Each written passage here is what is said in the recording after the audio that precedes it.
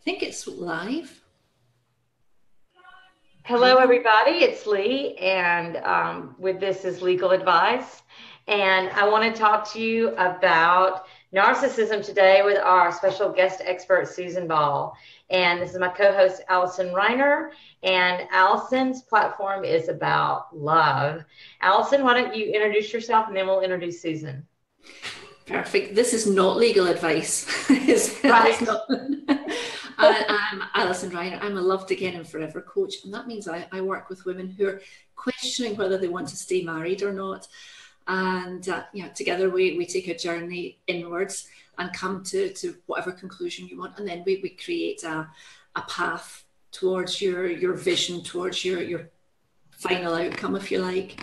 So that's a little bit about me. I'll talk a bit more about me as we go on through the interview, but over to you, Susan. Tell us a bit about you. What do you do? Hi, everyone. I'm really happy to be here. Thanks for having me. I am a women's freedom coach and self-love activist, and I work with women who are in ugly, toxic, abusive relationships to help them see that and to get clear about leaving and rebuilding themselves and their lives and really jacking up their personal value so it doesn't happen to them again. Yeah, and I am a divorce lawyer and the creator of Project Positive Change. And I started This Is Not Legal Advice because I give so much advice in my office that's not legal advice. And I always have a little preface so they know, one, that they're off the clock. I'm not charging them for all of my colloquialisms or whatever. And two, that this is not something that I'm advising them to do. This is just something that me as a person is telling them that I think, right? And one of the things that comes up actually a pretty good bit is narcissism. And I have my own narcissism story, and I didn't really know what it was. And I had a date with a guy, and on our first date, I said to him, hey, what would your ex-wife say about you? And he said that I'm an arrogant, egotistical narcissist. And silly me said, when are we going to go out on our second date? No, I didn't say that. But I did continue to date him until, it turned into the typical narcissistic relationship. And now I know what it is. But Susan, for anybody who doesn't know, like I was at Caesar's Palace just this past weekend in Vegas, and they have a reflecting pool. And I said, oh, this is where Narcissus fell and, saw his reflection or whatever. So for those of us who don't know what narcissism is, because I didn't know, I thought, oh, he thinks a lot of himself, but I didn't really realize how dangerous and how distressing it can be to be involved with somebody who's got a narcissistic personality disorder or has narcissistic tendencies. So Susan, just tell us what that is. A little bit about it. It's someone who loves themselves so much, their words, their opinion, their values, their views, that anything you do or say is of no consequence, no meaning, no value, and they will diminish everything you say. You personally, they will attack you on a physical level, a verbal level. They will attack you every way they can. They're also, interestingly, serial cheaters, because they have to have a constant, what's the word? People looking up to them and supply, if you want to call it that. But it's also this ego, what do you call it? Ego boosting that they have to have all the time. It's a constant need of theirs. So that's a narcissist. And they are sometimes easy to capture in the beginning, but usually the first sign of a narcissist is a guy who falls in love with you immediately. And it's so, it feels so good to be loved, and so when you're getting that attention, and Allison, have you ever dealt with narcissists? I know you have. I know you have. And tell us about your experience with narcissism, Allison. Well, mine is a little bit different because it's not to do with a romantic relationship. My narcissism story is the relationship I had with my mother. And as you say, Susan, it was so subtle that it kept me foxed for 45 years. Really foxed. I really had no idea. I was completely in the dark to it. In fact, my mother was my heroine. I did everything to be just like her. I believed everything she said. I believed that she had the worst life ever, that my job in life was to make her life as good as possible, to put her needs first. I'm not saying I didn't think about myself, because outside of her I did, but my whole focus with her was everything that she needed to be happy. And I didn't realize until I started working on myself, until I started taking care of me and putting my needs, first, that there was a problem, because everyone else around about me sort of championed me. My husband jumped up and down and said, yes, I love you like this. And friends started saying, God, it's great to see the confidence in you. And my mum started pushing me and pushing me and pushing me. And and every time I fought back, she'd be nasty, she'd be rude, she'd cut me off, she told other people lies about me, and I couldn't understand it. But it became, and then again, I came across somebody who used the word narcissist. I'd heard it before, and this time it just kind of clicked. So I went off to read about it, and I thought, yeah, that's it. That is exactly it. That's how it's always been. But because it's one of those words, and I think that's the thing that you were alluding to, Leigh, it's one of those words that we hear, and it's so often thrown about nowadays that it's kind of lost its meaning. Anyone that treats us a little bit badly, any boyfriend that doesn't call exactly when he should call, anyone that doesn't turn up with flowers on a second date, we call them a narcissist. I think they will show up with flowers the second day. In fact, my narcissist sent me flowers on our second date. On our second date, he sent me a bouquet of flowers. Oh, well, in which case I'm wrong. One of the things that they do really, really well is devalue you. They're crazy makers. They make you start to believe you're crazy, like you were saying, that and you work 10 times harder than you should have to make this person like you and value you and accept you and love you in the way that you want to be loved, but they don't have it in them. You're just kind of spinning in a hamster wheel, so to speak. And when you think you're making progress, they push you back. And you have no life of your own with a narcissist, none, because you get caught in the trap of wanting to please them, and it becomes 24/7. I need to please him. I need to figure this out. I need to fix him. I need to help him. And you lose sight of you. Yeah. And so there's a couple of different pieces to this, because first there's that charming, and so, so Allison's talking about her mom, obviously female. Susan and I are talking about men, but narcissists come in both sexes. They come in both sexes.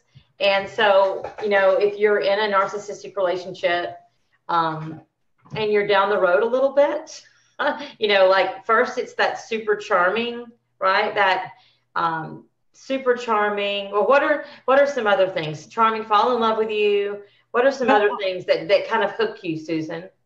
Well, in my relationship that ultimately turned violent and I had to run for my life, started with the classic symptoms.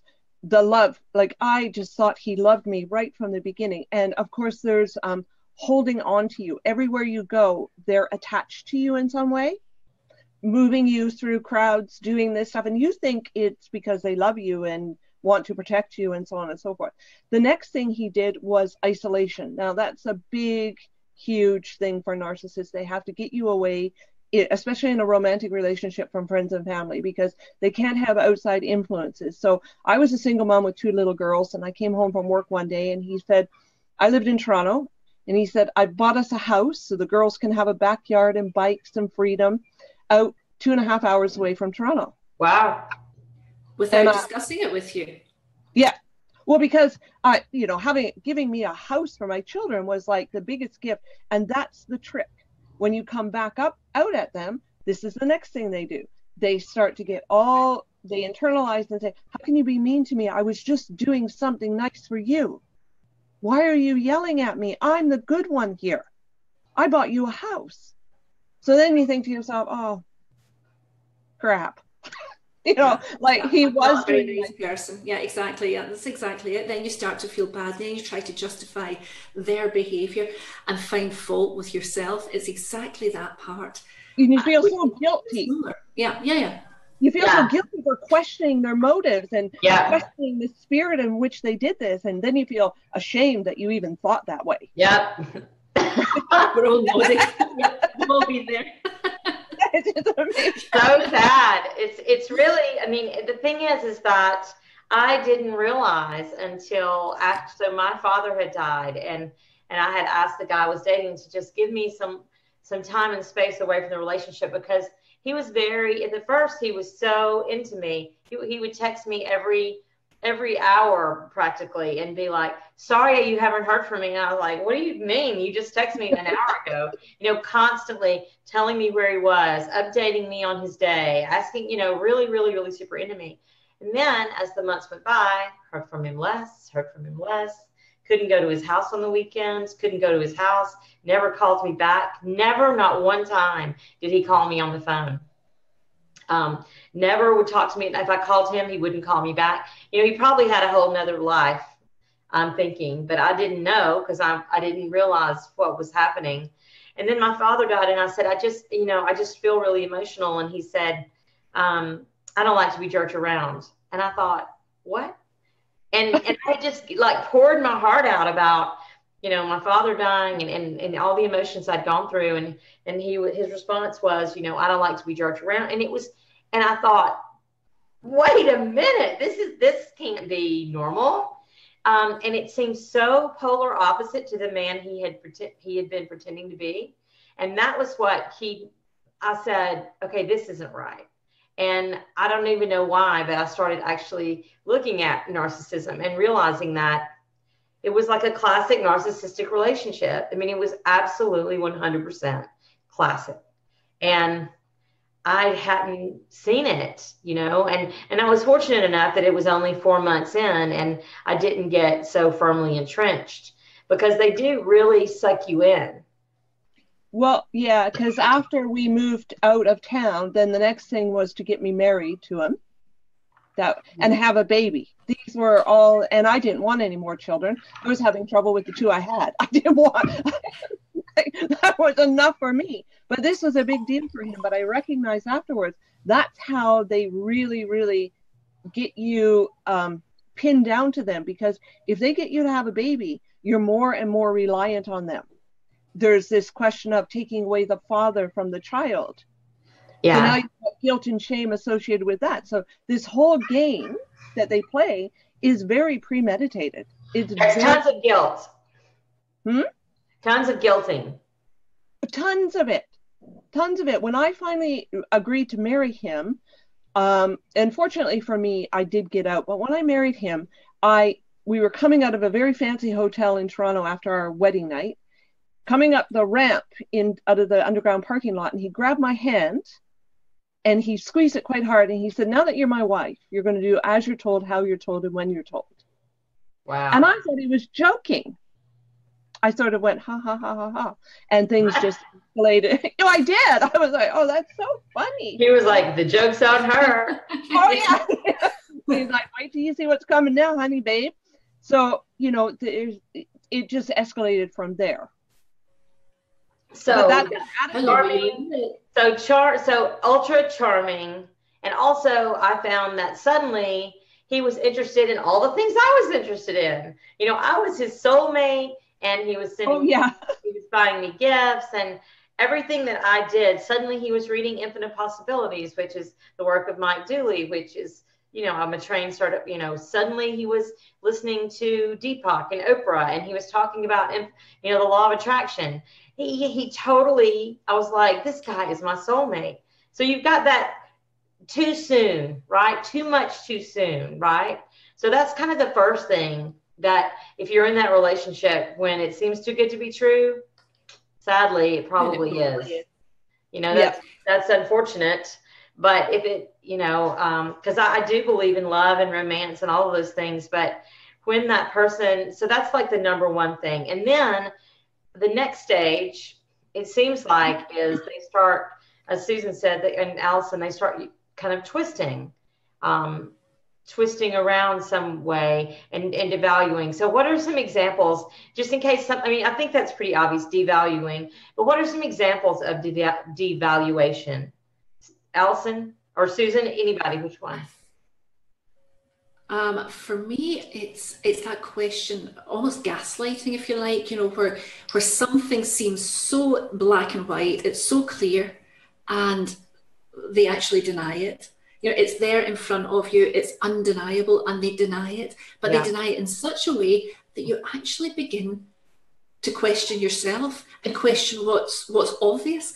And, you know, but we all have that. That's something that I wanted to go on to, because we all have that tendency at some point or another. So there's the narcissist that Susan's talking about, and then there's also just bad behavior that we kind of fall into, you know, when we don't want to face up to something, or when, you know, when things aren't going our way. We can all use that technique where we just deny what's happening around about us. So that was something I wanted to ask you, Susan. How can you tell the difference? Because I see this a lot with my clients. They all come in like, I'm married to a narcissist. I need out now. I hear it a lot too. And I'm like, you know, yeah. And then we start working on it, and it's not narcissism at all. It's nothing like narcissism. It's just bad behavior, bad patterns of communication, probably right from the very start.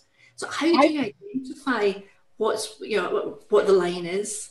I think that this word narcissism is getting thrown around way too much now.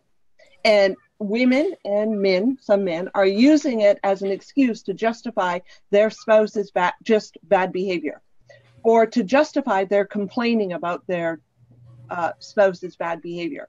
So to me, to get to that, I ask them questions about the pattern. So if it's happening, once a week, he goes off the rails. He gaslights you, if you want to call it that. It's just that one time. And then he's good for a whole month and nothing else happens that's narcissistic. He's not denying you the ability to go out with your friends. He's not asking you to sit beside him on the couch every 5 minutes. He goes to work and doesn't text you every 5 minutes. Where are you? What are you doing? You have to be home at a certain time. Not narcissism. Just a bad night at home. Yeah. There's a difference. The key difference to them is when you're with a real narcissist, when you're in a narcissistically abusive relationship, you feel tense every moment of the day because you do not know what's going to happen. So when you're looking at your phone and you know he's coming home in 5 minutes, you start to escalate the stress. You don't know what mood he's going to come in. You don't know what he's going to accuse you of. You don't even know if he's going to come home. You get the kids to be quiet. You do all of these things because you want him not to react to anything. You want him just to have this perfect little family. Yeah. So, but if you're not feeling that 24/7, if you're not feeling you have to check in with this person all the time, if you're not feeling you have to be accountable to this person, and you're not being put down, because put downs are the big key to what they do, and some of them are vicious, nasty put downs. Or you have nights where he just doesn't come home and feels he doesn't need to explain that to you. You're not in a truly narcissistic relationship. You're just in a bad relationship. Yeah, and I think I would say that if there's a lot of give and take, then it's not narcissistic. Because in a narcissistic relationship, there's no give and take. There's only take.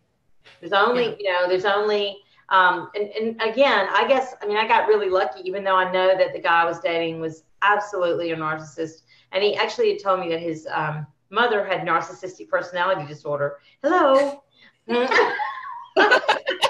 so naive. I know. I'm so naive. I had no idea, right? We didn't get to that point. And actually, he probably, like I said, had another whole relationship somewhere else. But there's just, it was always what he said was right.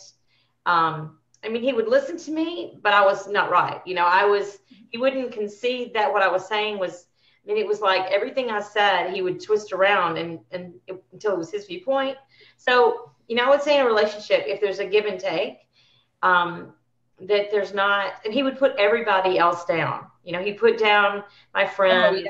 He would say that they're using me, or they're not this, or they're that, or you shouldn't be around them, because I think he wanted to be the person that I always went to or listened to or whatever. So that's part of the isolation pattern. Yeah. Is they will start to make you believe that your friends and family are just real dirtbags. And he's the only thing that I can turn to. I've just really remembered as you're talking, my sister years ago was in exactly that situation. I had Yeah, she was just slowly but surely removed from the family by this guy, to the point that one day she just disappeared. And I literally searched the country. Did you find her? I eventually found her. I had to go in a car, help her climb through a second story window and run away. I mean, he had her locked in the house. Wow. Yeah. And when we met this guy, my poor sister, when we met this guy, we were like, well, he's not a great, let's hope she doesn't marry him. But, he's not that bad. But he was in the background, playing with her, making her think that she wasn't loved at home, that she had nothing at home, that he was the only one that could look after her, that it was all about him. He would give her everything. We were trying to do her harm. And, she was pulling away more and more and more, to the point that she didn't have anywhere else to turn except him. So, of course, when he offered to take her away to God knows where, in the middle of nowhere, she had no choice but to say yes, because she was so convinced that what she had back at home was worthless and wasn't real and wasn't love and wasn't healthy. It was pretty terrifying when I think back on it. I hadn't thought about that for years and years. Horrible, but that's so classic, because they do make you think that you aren't even capable of picking your friends or noticing these things. You're so stupid that you don't know what a good friend is. So you start questioning everybody you talk to. Oh, are they out to get me? I don't want to be friends with you. I can't be friends with you. I'm not good at making friends, Yeah, but at the same time, it was constantly, and I will say that I've read that that narcissistic personalities really love the empath, and they love the person who is caring and generous and kind, and they play on that because we naturally want to make people feel good, and so I think that I was probably, I just constantly tried to make him feel good, and he did that for me too until he got me. And then it was like, then he started saying, just making stuff up. And I was like, I didn't say that. I mean, I would say, what are you talking about? And I would ask my assistant, Tiffany, I was like, he said that I said this. I know I didn't say this. Because it makes you think you're crazy. You think you're crazy. I was like, what is he? Crazy makers. Yeah.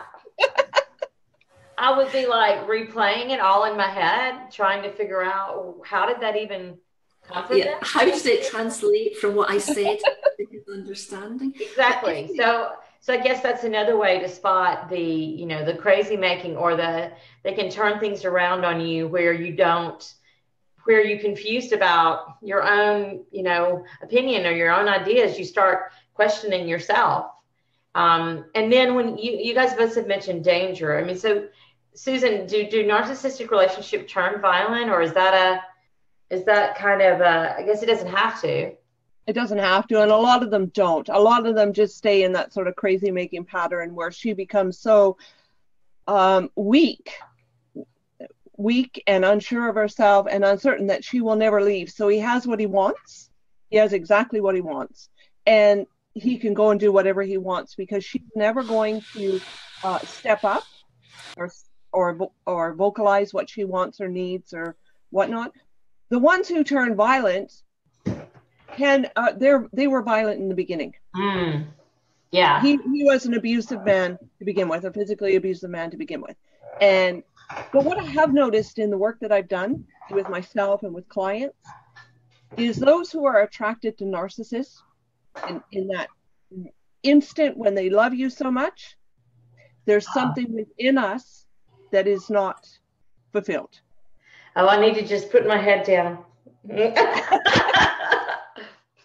For me, it was abandonment issues. So somebody comes along and they're big and strong and have blue eyes and they give you a big hug and they're going to take care of you. It was meltdown. It was, take me away. It's like, but until I healed that, I was still susceptible and vulnerable to that kind of behavior. Now I'm not. So I would tell them to go pound salt. Go do what? Oh, you've never heard that expression? No. What did you say? Go pound salt. I've never heard that expression. What does that mean? It's a Canadian expression from the salt mines, and it's get a hammer and just repeatedly pound the salt, because just go pound some salt. Yeah, just go and do it. Like, yeah. Like, For some reason, it doesn't sound all that dismissive. It sounds like, I don't know. Yeah, no, we want something strong. I'm going to say that today. But what you were saying, Susan, is exactly, and that's, you know, where you and I cross over in our work is, you know, what we do is we take women from that place of, you know, low self-worth, low self-esteem, and build them into, you know, into that confidence, that self-confidence, not the overconfidence, but the self-confidence that knows what she deserves, and is able to put the boundaries in place that stop people, you know, that make you unattractive to a narcissist apart from anything else. You know, if they spot that weakness in you. So tell us a little bit about how you work with women to build that resilience up, that self-esteem up. The very first thing I tell my clients, and I want everybody to understand this message. Confidence is not a mystery. Confidence has one thing. It is the memory of success. That's all it is. It's that simple. So I can feel unconfident right now, no confidence, non-confident right now. If somebody said to me, if Allison said, hey, let's go jump out of an airplane, let's go parachuting. Well, my confidence would be at the bottom because it'd be like, oh, I've never done that before. And I would be totally fearful. Then we go up. I promise I'm not going to do that. We go up in the airplane and jump out, and it's a great success. Now where's my confidence? It's way up here. So the next person who asked me to go jump out of an airplane, I'm like, yeah, let's do this. So I get my clients start with, yeah, well, it's true. That's what confidence is. Everybody thinks confidence is a huge mystery thing. It's just it's an accumulation of success. That makes sense. I like that. Yeah. So I start my clients right there. They start with success journals, not gratitude journals, success journals. Nice. Every small little, I don't care how insignificant you might think it is. If you did it successfully, write it down and celebrate that. Give yourself a pat on the back and say, yeah, look at me. It doesn't matter if it's you went out past your curfew with your narcissist. That's a success. You faced the music and you did that. Or the big one is having the courage to leave. Celebrating that is the biggest success you're going to have. The rest are going to be very small. Applying for the job, you applied for it, you did your resume. Celebrate that. Every time you celebrate your success, your confidence starts to come up. And then I get them to do 100 things they want in a man in a relationship. Has to be 100, which all my clients look at me and they go, 100. 100. That sounds like a lot. Oh, but then we break it down into the 5 that are absolutely non-negotiable. And that's where you start to build boundaries. Yeah, like mine would be must love dogs. Yeah, in fact, they'll tell, but the narcissist will tell you whatever you want to hear. Yeah. Because all they want to do is, so the guy told me I would love to have a farm. Later, I found out that he didn't want the dogs. I have 4 dogs. He didn't like the dogs. You know, he didn't want them around him because they had fur and all that. He was allergic to animals, but he wanted the farm. He's allergic to animals, but he says, I want a farm, you know, because I want a farm. So it's, you know, but yeah, sorry to interrupt. I got off on a tangent. That's okay. It's okay. But it's where you start to set boundaries. So if you know what you want and you know what you value in a relationship, then you can see through some of these things. And you start to heal, and it has to be done. You have to heal that child wound, that thing from the past that is causing you to feel like Swiss cheese. And I always equate it with that until you don't talk to me about cheese. Yeah. What? When you mention cheese, my ears perk right up. Yeah, me too. But don't be like cheese. Don't be like Swiss cheese. What does that mean? It means there's little holes in us that we're not fulfilling on our own. Here I go. I want women to fulfill their lives on their own, so that when they meet somebody, they're not looking for somebody to fill a gap or a hole in their being. They're already full. Their life is full. They've got all of these things. So what they're looking for is somebody to co-create other things. So this stops all of those things from happening, because you can kind of read through them and you go, yeah, no, I don't love you in 5 minutes. So it's, you know, it's not going to work. Also, when you're fulfilled and you're whole, you can walk away.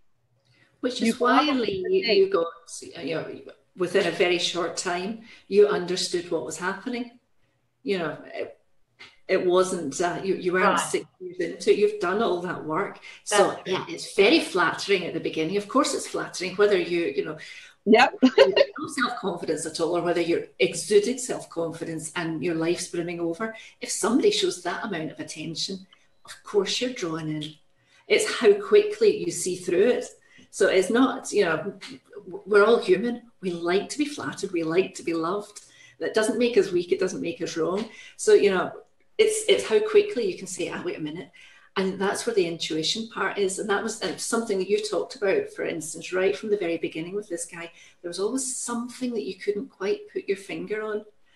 And that's, you know, and we all have that. I'm sure, Susan, if you go back and you take yourself back to the very beginning of the relationship, there was something that you just didn't feel comfortable with, that you pushed down, you ignored, because actually he was giving you what you thought you needed. So, and that's such an important point, because it actually, in my book and in my work with clients, I talk very much about the conscious voice and the gut voice that we suppress all the time, because our conscious voice is our should life. And we go through this, I should, and guilt and shame are all part of that. And we let that voice dictate what we're going to do instead of listening to this. Yeah. My daughter, when I married my massive abusive husband, she cried that day and she pleaded with me not to marry him. Pleaded with me. And I thought she was just a little girl. But her intuition as a youngster was, kids listen to their intuition and their imagination much easier than we do. Life kind of gets in the way of that. If I had to really listen to her in my gut, it wouldn't have happened the way it did.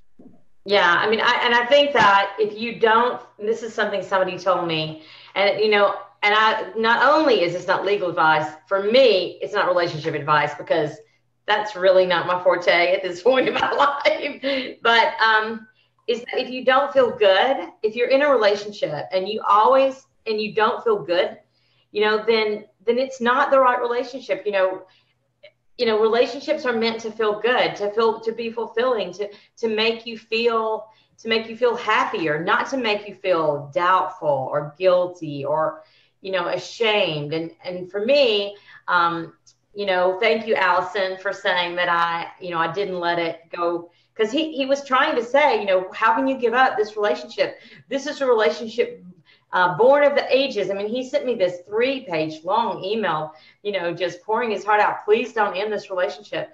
And ultimately, I was just like, I have to have some time away from you and from this. And that's when he was like, don't jerk me around. Well, I'm like, what are you saying? You know, but before that, it was just this desperate, all this email.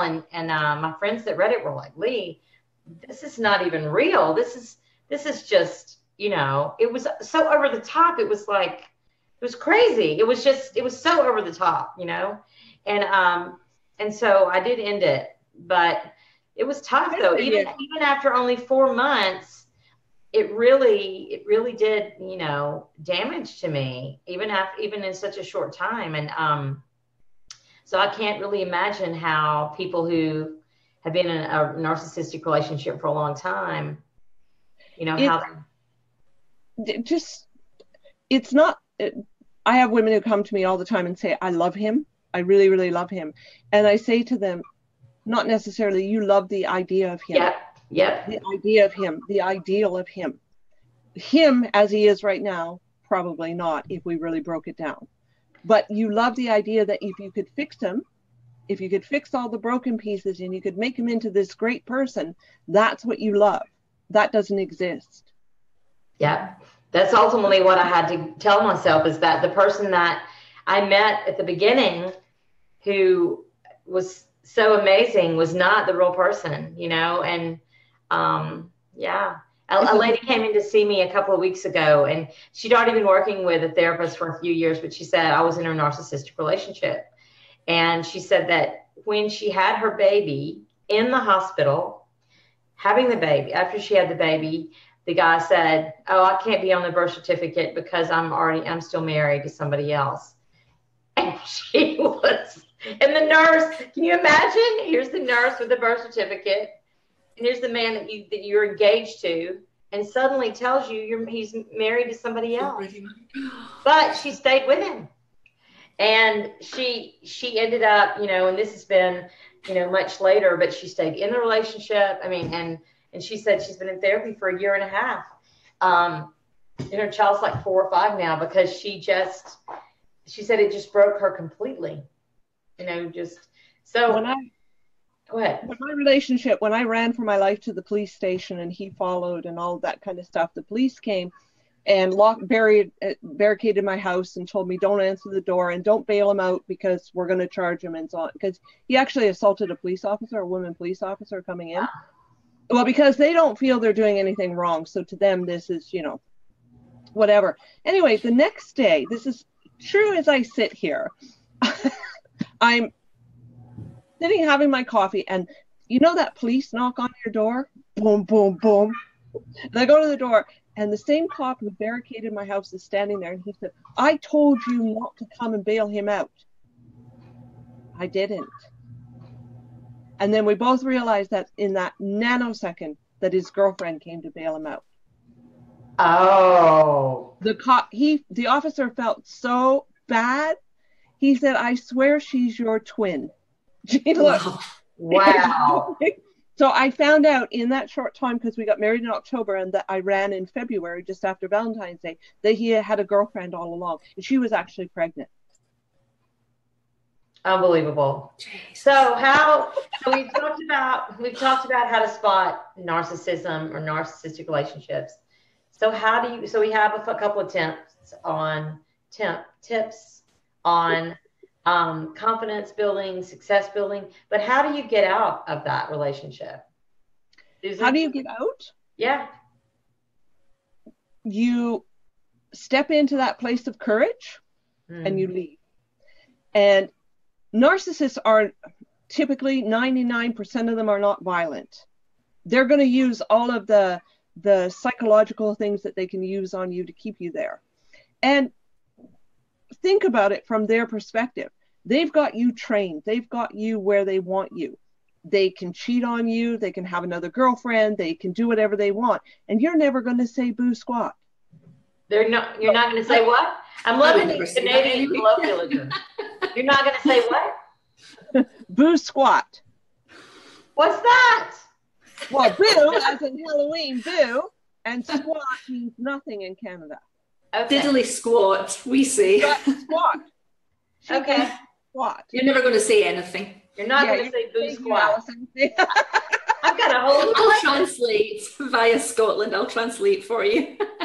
Well, We're kind of from Scotland and came here, so I think we have some of the stuff. So anyway, you're not going to say anything. You're not going to reprimand them. So he's got the best life in the world. And if you just sit back and recognize that you are helping to co-create this perfect life for him by not standing up for yourself, you start to recognize that you have to take back your power and your value and step into that courage and leave. And are you going to cry? You betcha. Are you going to be angry? You betcha. But as time goes on, you're going to heal and you're going to start to see what else is possible for you. It's not about leaving and being stoic and never crying and saying, oh, well, it was a bad part of my life. Yeah, you're probably going to have a breakdown because a narcissist treats you like a goddess on the outside. Yeah. But on the inside, they're destroying you. Yeah, and that's the thing. I mean, so when I was dating the guy, I couldn't ask for, if I asked for what I wanted, like he was really, like after the beginning would really push me away. And it was like he had to work all the time and he started a new job and it was too hard. And finally it was to the point where he couldn't find 30 minutes to 45 minutes a month to spend with me. And if I complained about it, then he would, like I would tell the people in the office, well, I want to ask him if we can go to lunch today, but I'm afraid to. I'm afraid of I'm afraid of what he's going to say or how he's going to react. So it was this constant every week. Am I going to see him this week? Am I not going to see him this week? And when I finally pushed back and said, I have to have more than this in the relationship, that's when I guess he saw that it wasn't going to go the way he wanted. Because I think we just want to hold on to that elusive feeling, that feeling of adoration, that feeling of, love, or all that they give you in the beginning. You want to hold on to that. So you keep doing what they want you to do, but you may never get that back, because that's not who they really are. No, that's just an actor at the beginning of the play. Oh, so sad. And so, if you're in that relationship that you don't have any choices and you don't have a voice, and if you say you can't disagree, you can't have your own, you can't have your own opinion. You can't, you feel afraid to share your thoughts, your feelings, whether it's narcissistic or not, it's not a good relationship. I mean, it's, whether you're a man or a woman, I mean, that's not the kind of relationship you want to be in. You want to be in a relationship that you can have give and take, that, like I said before, that you can have a choice. And so, Susan, how do you work with people that, I was going to refer you to that woman the other day, and I actually gave her your name, but she said, well, I've been working with somebody for 1.5 years already. And I'm like, oh, wow. I wish that I could have referred you to Susan first. But anyway, she said, I've already got I've got somebody, I've been working with them for a really long time because I was so messed up. And, but how do you work with people that want to leave or, depending on where they, pardon me? Or have left and are feeling that pain and need help? I start off, I have like a foundational toolkit that I share with them. And the very first thing that we do is we go through an exercise that I call RAW, which is rage and weep, because they need to get that out. It's been suppressed for so long, and they're so confused about what they're feeling that to actually get mad at him is a struggle, because they don't want to get mad at him. To actually cry for what they've given up is a struggle for them. So we start there. And we start with journaling about what came out, what thoughts came out. Now, a lot of women get stuck in the revenge scenario, so we work through that. They get angry. They want to have revenge, so we have to step through that, because it's really not a healthy place to be.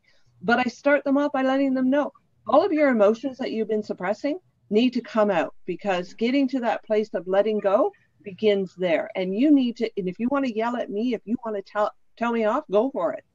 But you need to let that out. So that's where we start. And then we start with success journaling, because I want them to recognize that every day of their life, whether they're going to the grocery store on their own, providing for their children, cooking the meals, doing all of those things, filling out the rental application for a brand new home, these are all successes, and that's for their confidence to build that. And then we start to talk about value, their personal net worth, what their value is to themselves. And that is where the real energy and movement starts to come. That's where you find out what happened in their childhood, where they start to open up about things. And sometimes it's an aha moment, and there's no blaming your parents. This is not going back to your parents and saying, oh, you nasty people, you did this to me. Because a lot of times it's done inadvertently. It's not even done on purpose. It's done inadvertently. I had a client just recently who was the oldest daughter, and her little brother was born severely disabled. So her mother's attention was taken for that child. And of course, in that day and age, father didn't really get involved in children's lives. And she was told by her mom constantly, be quiet, your brother's sleeping. And of course, her mother was exhausted with this disabled brother. Wow. So she lost her voice. So she continuously gets into bad relationships, because as soon as somebody says to her, be quiet, she models being a child. Yeah, I see. Yeah. So it's not that, go ahead. It's not that her mother did it on purpose. It was circumstances that led to that. So we model that behavior that we've been taught. Yeah. So Susan, how can people find you if they want to know more, or they want to work on their relationship issues? They can find me at www.susanball.ca, or on Facebook. I have a group called Free from Toxic Love, and I have a Facebook page. So yeah, join me. And Allison, where can people find you? They can find me here every Tuesday with you. Apart from that, you can find me at AlisonReiner.com or on PPC. I've got a Facebook group which is Loved Again and Forever, slightly from the other side, but we work through exactly the same scenarios as Susan.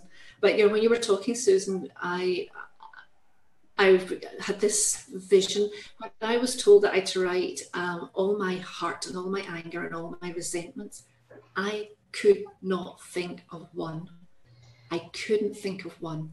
I spent months. I kept going and checking the dictionary to find out what the word resentment meant, and it didn't mean anything to me, because every time I felt that, I would make a justification. I would say, oh, poor mum, because. So every time I had that feeling coming up, I found an excuse for her, and it took me such a long time to get it. Of course, when it does, it's like a volcano, but it's difficult even to unplug that, because we push it down so firmly.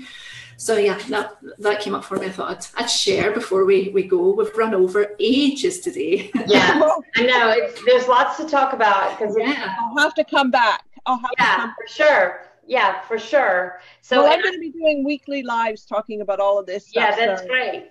Yeah. So you can find us all on Project Positive Change. And thank you guys for being here today. And I'm going to try not to feel too ashamed. Oh, no, I'm kidding. I'm not going to pound any salts. I love that. Well, are you going to do boo squat? Boo squatting. I've learned some stuff today. And then Allison said something earlier that, what did you say, Allison? Foxed. She was foxed. Foxed. She was foxed. I was like, what the heck is fox mean? I love foxes. Anyway, so you can just come back. We'll be here next Tuesday. I'm not sure who our guest is next Tuesday, but we'll be back. Next Tuesday, we've got Josie again. We're talking about getting prepared for the holidays. For the holidays. Yeah. Getting prepared for the holidays. That's a good one. Yeah. So thank you so much, Susan, Allison. You guys have a good day. You too. Bye, everyone. Bye. Bye. Bye.